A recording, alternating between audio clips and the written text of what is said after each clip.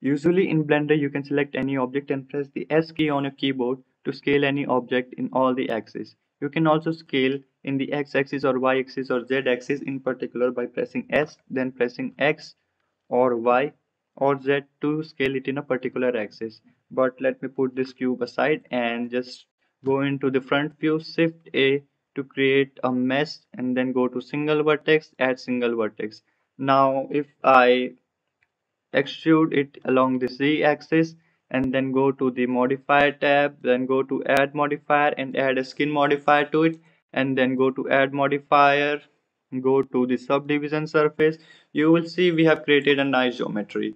But now if we try to select a vertex and try to scale it using the S key, you see the scaling is not working, and similarly with all vertex the scaling will not work. For this we have to use the Ctrl A shortcut for skin modifier to scale. So now you can see we can scale this geometry nicely.